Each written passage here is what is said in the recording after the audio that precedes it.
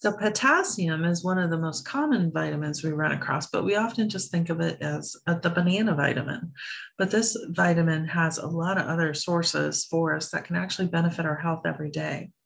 So if you potentially have a potassium deficiency, it's going to present in things like acne, regular acne, because we deplete it quite a bit, especially in our growing years and our teen years.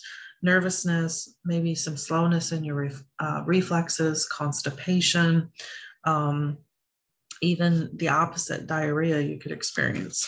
So, potassium is one that thankfully you can get in a lot of different places, but it does help with our nervous health. It helps with water retention balances. It calms the nerves and it helps with heart regulation. So, a lot of good benefits to it. Now, besides bananas, you will find potassium in your dairy, your carrots, your beans, your fish, and of course, your green leafy vegetables.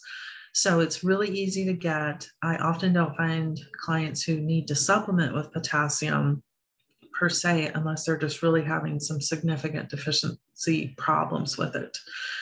For your herb sources, this is where your hops, your catnip, kelp even can come into play and support that overall potassium intake.